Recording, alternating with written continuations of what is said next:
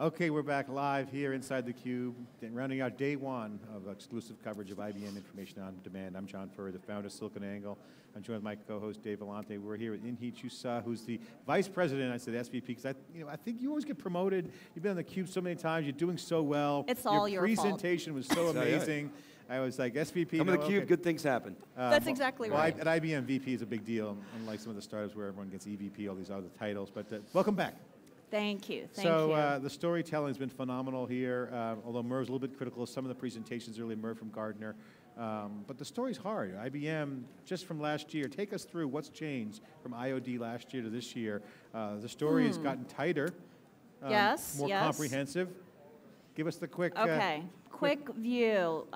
Okay, here's the point of view. Here's the point of view. First, you got to invest in a platform, which we've all talked about. And I will tell you, it's not just us saying it. I would say other vendors are now copying what we're saying. Because if you went to Strata, which you were there. We were there. You probably heard some of the messages, platform right? Wars. Platform. Everybody wants to be a platform player. Okay, 1, 2. Elevated risk, uncertainty, governance. I think privacy, security risk, this is what people are talking about. They want to invest in it more. Why? Because, you know what, the decisions matter. They want to make bigger bets. They want to do more things around customer experience. They want to improve products. They want to improve pricing. The third area is really a cultural statement, like applying analytics in the organization, because the people and the skills. I would say the culture conversation is happening a lot more this year than it was a year ago, not just at IOD, but in the industry. So I think what you're seeing here at IOD is actually a reflection of what the conversations are happening. So are organizations culturally ready for this? I mean, you guys are going to say yes, and everybody comes on and says, oh yes, we're seeing it all over the place, but are they really ready?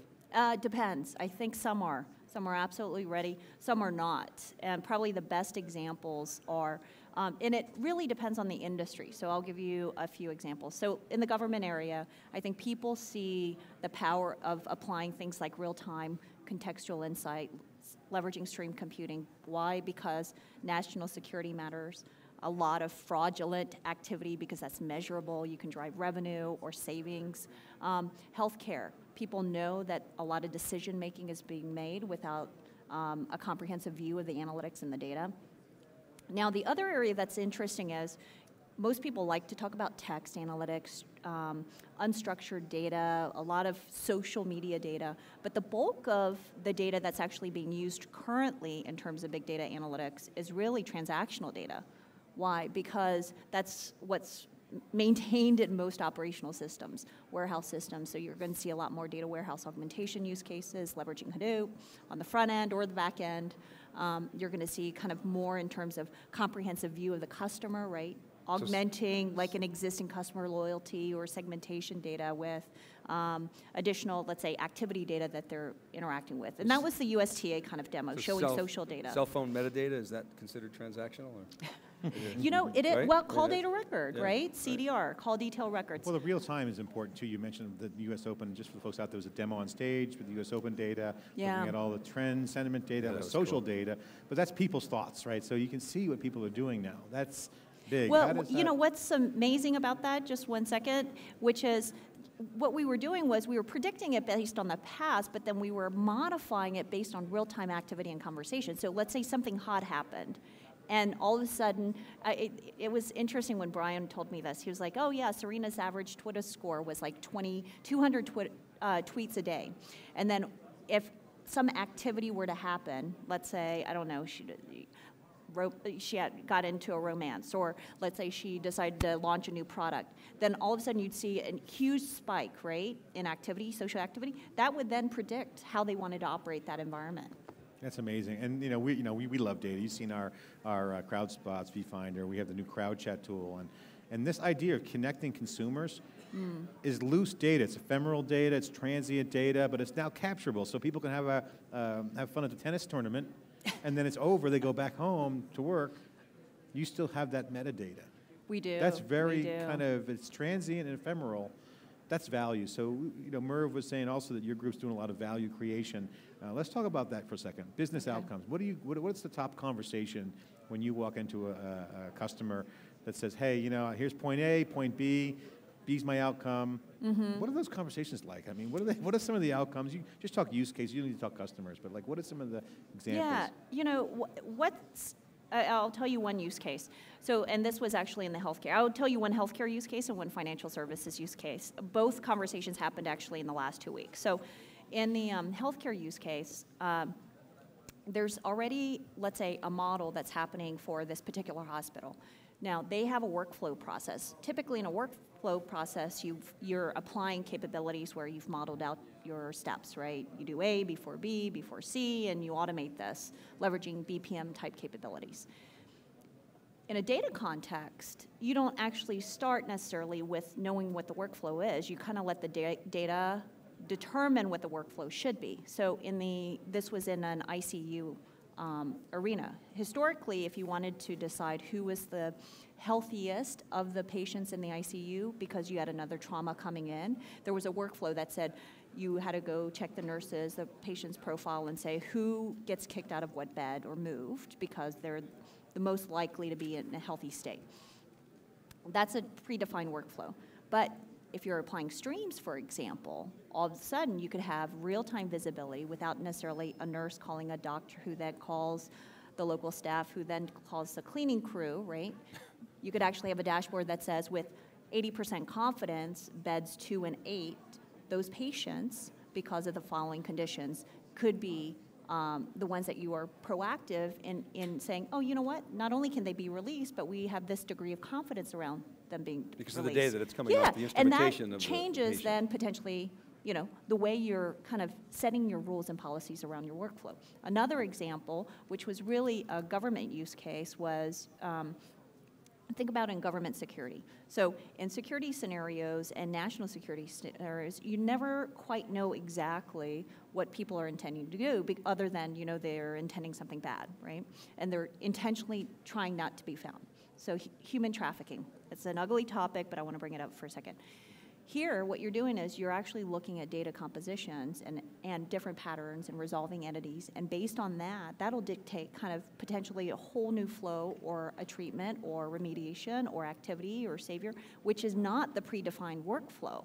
It's you're letting the data actually all of a sudden connect to other data points that then you're arriving at the insight to take the action. Yeah, so where are we? It's completely different. I want to go back to a clarifying question on the Mind-blowing. healthcare example. Yeah. So where are we today? Is that something that's actually being implemented? Is that something that's sort of a proof of concept? Well, that's actually being done at, it's being done in a couple different hospitals, one of which is actually in a hospital in Canada, and then we're also leveraging streams in the Emory University intensive care unit. We had Timothy Buckman on. You did earlier. Oh, yeah, Kind of the he's brilliant. ICU of the future, right? Oh, my You know, gosh, those absolutely brilliant. That trafficking example brings up, you know, obviously that's the underbelly of the world and society, but like data can usually, Jeff Jonas has been on theCUBE, as you know, many times, and he talks about his puzzle pieces.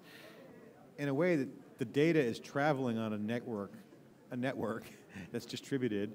Essentially, that's network computing. I mean, that's network management. So if you look at network management, you can look at patterns, right? So that's an interesting example. So that begs the next question. What is the craziest, most interesting use case you've seen? Oh my gosh. Okay, now I got to think about it. Oh, yes. That you can talk about. That I can talk about. That creates business value or society value. Oh, you know, okay. Boy, you are putting me on the spot. The craziest one. So 3 weeks. It could be G-rated. Okay, you don't have to go too crazy. No, you know what? I PG-13. participated 3 weeks ago. TIAA CREF actually hosted a fraud summit where it was all investigators. Like they were doing crime investigation. So more than 60% of the guys in the room carried weapons because they were security intelligence, they were police, they were DAs. Were you packing? I was not packing. Oh gosh. Oh, anyway. And there was about, so 60+% were those, right? And then only about 30% in the room were what I would consider the data scientists in the room. Like these are the guys that are trying to decide which claims are not true or false, so forth. There were at least like 3 or 4 use cases in that discussion that came out. They were unbelievable. So one is, in the fraud area in particular and in crime, they're layering the data. What does layering the data? They're taking location-based data for a geographic region. They're putting crime data on top of that, right? Historical, like drug rings, and even like data sets in Miami-Dade County, the DA told me they were doing things where rather than looking at people that are dealing the drugs, they realized people that had possession of a drug typically purchased within a certain location, and they had these abandoned properties and were able to identify entire rings based on that. Another one, this is also semi-drug related, is in the energy utility space, there was in the middle part of the United States, houses in nice urban areas where they were completely torn apart on the interior and built into marijuana houses. And so, of course, they're utilizing high levels of gas and electricity in order to maintain the water fertilization and everything else.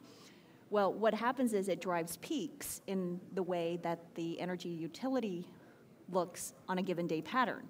So based on that, they're able to detect how inappropriate activities are happening, and whether it's a single opportunistic type activity, whether it's a group crime mom activity. doing the laundry or drug irrigating the wheat field. Well, you know, what's interesting about electricity too is, especially if someone's using electricity but no one's like using any of the gas, you're like, oh, someone's home but no one's cooking. You know, something's a little off. But it was fascinating. I mean, really fascinating. There were like several other crime scenarios in terms of speed. I actually did not know the U.S. Postal Service is like the longest running federal institution that actually tracked like mail fraud. And one of the use cases I'm sure Jeff has talked about here on theCUBE is probably a MoneyGram use case. But we talked about that. I mean, the stories were unreal because I was spending time with forensic scientists as well as forensic investigators, and that's a completely different. So we're getting the hook here. We got a few minutes Hence left. the need for a platform to handle all this diversity, right? Hence the security risk, the governance, everything else. You got to go because you're a star for the analyst meeting. But I got to ask you one final question. I can't believe we're having this conversation. One final question.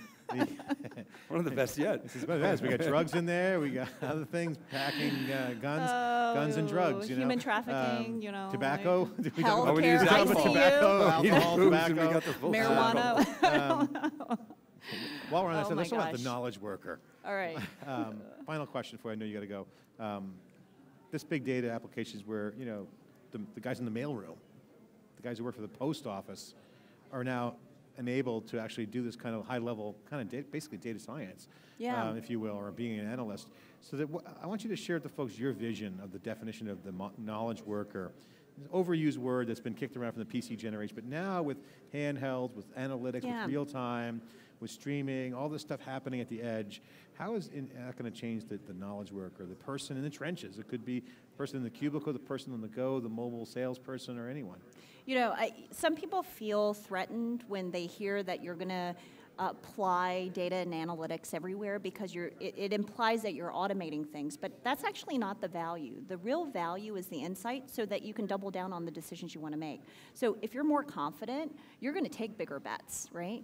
And decision making historically has been, I think, reserved for a very elite few. And what we're talking about now is democratization of that insight, and with that comes a lot of empowerment for everyone. And you don't have to be a data scientist to be able to make decisions and informed decisions. If anything, you know, actually Tim Buckman and I had a good conversation about them.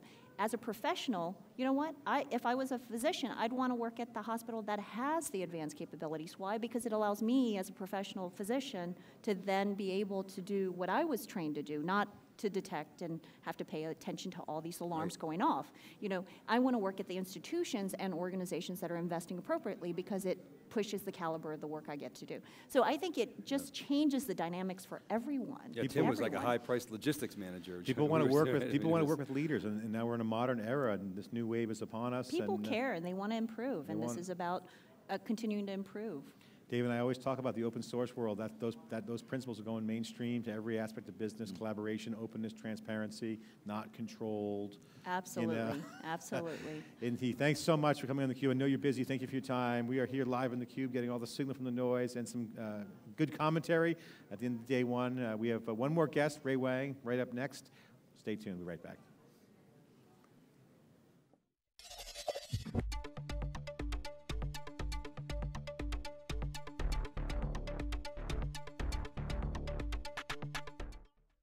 theCUBE